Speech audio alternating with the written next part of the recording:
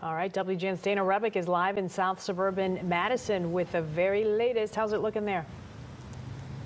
Well, it has been pretty busy here. We've seen a big rush of shoppers at this Pete's Market here in Matteson. We headed inside a bit earlier tonight to check in with shoppers and see what they are stocking up on. Here's some video from inside the store a bit earlier. The checkout lines were very long. Customers finding some shelves bare. Certain items they wanted were gone as the mad dash to grab groceries before this storm had many folks heading here today. Some even bringing their furry friends along for the trip in the cart.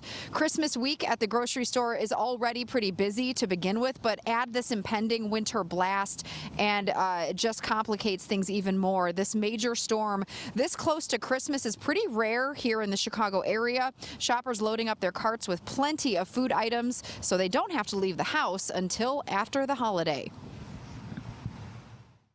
Breakfast casseroles, fruits, vegetables, chicken, beef, just things I can stock in the freezer and grab. Got some water and I got some vegetables and I was going to make latkes because it's Hanukkah, so I grabbed some potatoes. Christmas and for stuff we needed at home, so we want that we're getting low on so we don't have to go out because I got a big truck but I don't want to go nowhere.